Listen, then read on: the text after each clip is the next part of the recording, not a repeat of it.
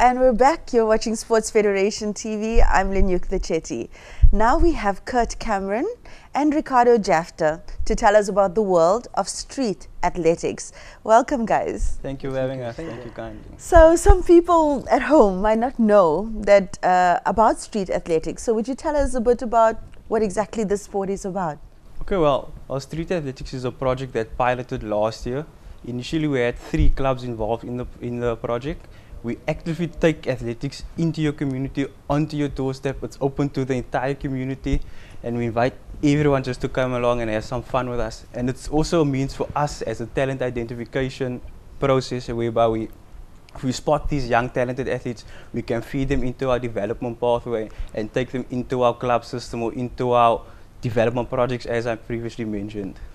That's lovely. Now, Ricardo, there's so much of different sports under the athletics umbrella. Which sports or specific codes does street athletics cater for? Yeah, we mainly focus on the track events itself, so your 100, your 200, and your 400 to 800 meters. But we also do the race walking as well. So we can't do the field events because we only have limited space. And so hence the fact that we are only using the 100 and 200 to 800 as well. But we do have the different age categories which the athletes can participate in.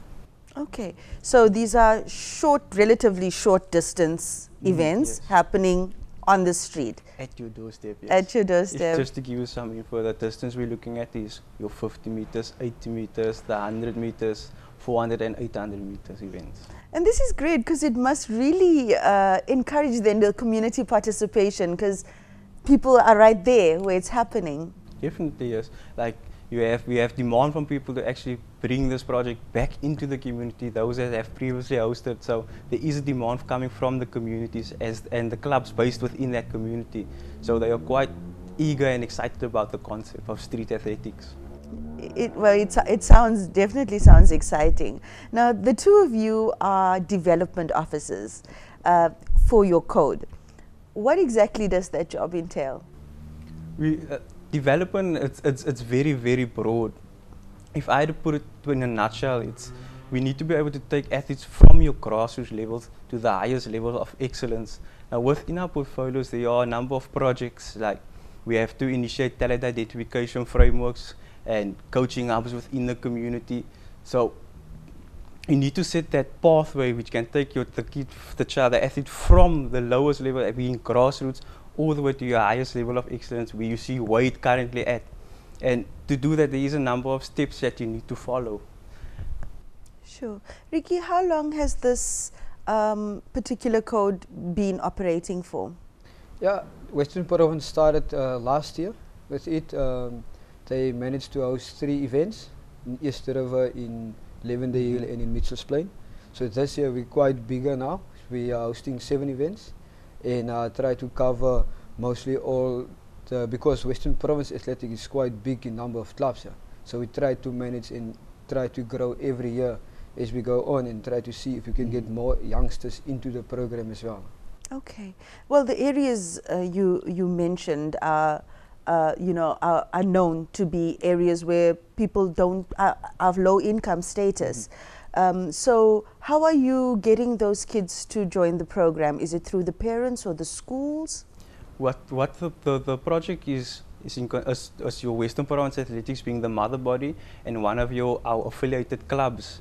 So these clubs are situated in the community, and they are tasked with getting the kids to the event. So they go out to schools, promote the event, let them know what it is about, and they then in turn bring the kids and advertise it so that they're there on the day, and so we can have the street athletics happening. Okay, so Western Province is administrating that. The kids will probably get notices to take to their parents. Yes. And you guys are here to say this is bona fide, Yes. it's official, and there's a plan. Yes. There's a development plan for the children. Now, the children who are participating in the street races, what would they need to have in order to compete? They can, in terms of gear? No, they can just basically come. They can decide they can come in the club colors or in the school colors or whatever kit they have, sport-related kit, just to be comfortable in it. They can run in techies or barefoot or in most of them are running in their school shoes. Mm. And yeah, because it's on a tar road, can't actually run in spikes, but you can come just as you are and come participate. Can you tell us a little bit about the success of the tournaments that you've had so far? Well, as I mentioned, based on last year's events, the communities are quite in demand for it. They're asking when we are bringing the concept back into the community. I remember when we piloted the event last year, we had one of the small businesses within the community. They were complaining about that will deter business coming in. But at the end of the day, the guy was actually so excited because he's never gotten that amount of business on the day. So there is really a demand. The communities and the clubs are wanting to host. So it's generating excitement at the moment. There's a hype about street athletics going around. Okay. Well, we'd like to show the viewers some footage that you've brought with of a race that took place. So we're going to have a look at that now.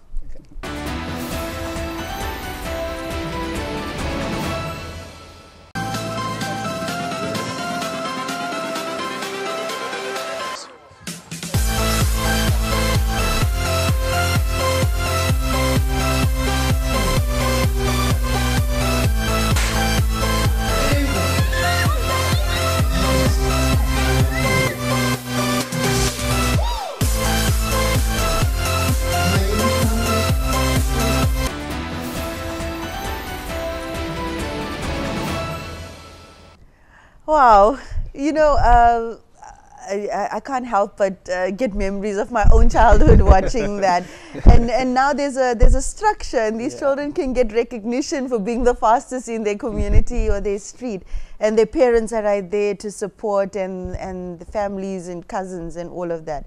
So have you been getting a lot of interest then from the community? Yes, the support has been good. It's like a stepping stone building process. So we have our upsides and we have our downsides, but for the last 3 events, it's what, in my opinion, it was successful, and so yeah, we will look forward to the next few that we'll host. Are you targeting specific communities for this project? A notice went out to all the clubs that are affiliated to Western Province Athletics. So whoever expressed interest, that they were tasked with the project, like they were given the street athletics concept to take into their community. So it's not necessarily that we're targeting a specific community. It's the clubs that are within these communities. They come forth and say, I would like to host the street athletics within my community. So that's how the selection process gets done based for your community. And is this a uniquely Western Province initiative? Yes, we do believe so, and we are supported by the Two Oceans Marathon NPC. Yeah, without the help we wouldn't have so many successes over the last, say, 2 years now. Yeah, so it's quite unique, I believe, even in South Africa as well. We spoke a lot now about the children participating. What about the adults? Are they also interested in the sport?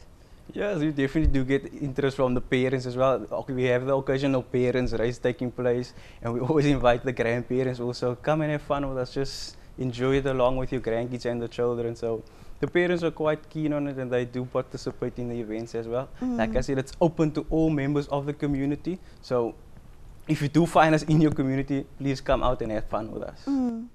Now, apart from the obvious benefits of being involved in any sport, what would you say is the benefits you've seen for the kids and the adults participating in street athletics? Yeah, you can basically see they have fun, and they enjoy themselves. For the kids itself in that specific age groups, we do our talent identification through that as well. So then we will select the rough or the black diamond within the mud, and want to nurture those talents through a development process into the SA national champs or the world champs, Olympic champs. Okay. That is basically our aim. So I do believe there is some goals. If you are really interested and put your mind and dedication and time towards it, I do believe that the rough diamond or that black diamond through the mud and through the setup that we do have in place, I think that specific kid or athlete will come very far. It's excellent that you have a plan in place, Kurt and Ricardo, because the there's a lot of children that will just fall through the cracks if their talent isn't identified, especially for children who are coming from low-income areas. So what has been the feedback from the parents of the children who are participating? It's quite positive. Like Kurt mentioned, the communities can't wait, or the parents can't wait for us to come back. So some of them, like especially there in the Easter River area, they already have a concept to build towards next year, and so that they can use our the WPA event as a champ of champs. And so they, like I said, they can't wait. They can't even wait the whole year for us to come back. Okay, well, you guys brought some photos from the events that you've recently had. We'll take a look at that, and you can tell our viewers about those. Yeah, so that was in Easter River with our first event. That is some of our top WPA middle distance in sprinters. In the gully is a top high jump Western Province athlete. Yeah, that event was in Nantes, there in Bridgetown, Island. Yeah, that is boys is doing the 50 meter sprint there. That was also in Easter River. The under 7 to 8 boys doing the 50 meter sprint. And the children are passionately running even without shoes, hey? Yes. That was a 10 to 11 year olds who's doing the 80 meters. They were quite competitive, especially there in Bridgetown. Yeah, and the support on the day was quite good. We were like based, the area where we were is like 50 meters from one of the primary schools. So it's like a walk-through area, so do we get our supporters in, our runners as well. Yeah. Okay, so how do you go about selecting the volunteers for this kind of project? Well, the club it's affiliated with us, that's hosting the event. They get to bring 10 to 20 of their own helpers from their club. And then we also get the Western Province Athletics help team, which we select, myself and Ricardo select. And as you mentioned, we have some of our top performing athletes in the various disciplines of track and field and your rail running and your cross country. They come along and they assist us in this whole talent identification process. And believe it or not, they are extremely excited about this. They can't wait until the next one comes up. Okay, you mentioned that some of the top athletes are also involved with this project. Yes, yeah, like Kurt mentioned, because they are also actively in the sport, and it's a first time for some of the guys who's doing the starters as well. Now they are bragging on, especially to the technical officials from Western Province. They must rate them now on a scale on how good they are or their performance. So we do have some, most of our races, we have some, the chairperson of the technical officials or from the cross country, just to oversee the proceedings as well, and just to give us feedback from their view, and athletes which can be not good in 100 to 200, but it can be good in middle distance or the cross country, and from a technical aspect, and our performances where we make mistakes, etc., or where we did stuff right. So that is also good to have them involved, and also our Western Province president, every week it attends the events just to overlook proceedings as well. Passionate administrators are key to the success of things like this, hey? Definitely, we have to agree. It all starts with the admin work. Without that, the events wouldn't be a success. I have to say thank you to our development committee, because it's a development initiative and it starts at that level. So all the ideas comes from the committee, from the various commissions. So if we put our heads together, we will come up with a successful concept. And I believe the street athletics is one that's going to go from higher level to higher level to higher level. It's a great initiative. It's a brilliant initiative. Kurt, can you describe the structure for us? How does the feeding system work? Well, from at the provincial level, we have the kids athletics, which is for kids that are aged 8 to 12. That is on your primary school level. Then from there you go into your little athletics, which is for kids age 11 to 16. And then from there you're looking at developing a pool of elite junior and senior athletes. So your street athletics will serve as a feeder to these clubs, depending on the age of the athlete. If it's a 10-year-old athlete, we can feed them into the kids athletic system. If it's a 12-year-old, you're looking at the little athletics. So there are various levels of performance, if I can say that, kids athletics, little athletics, and then your elite, junior, and senior athletes. So it's one pathway that we're looking to follow. What's next on the agenda for this code? Well, we had 3 events that took place already. The next one is scheduled for next week, Wednesday, which will take place in West Bank. And the host club will be the Botlaray Athletics Club, which is actually one of our strong junior-based clubs within the province. From there, we have 2 more, I speak under correction. There's one in your Mitchells Plain area, and then as well as the Hout area and the Atlantis area of Westfield. So it's 3 left, excluding the one to take place next week. So if children want to participate, children or adults want to participate in the races, do they have to be affiliated to a particular club, or can they just pitch on the day? They can just pitch on the day.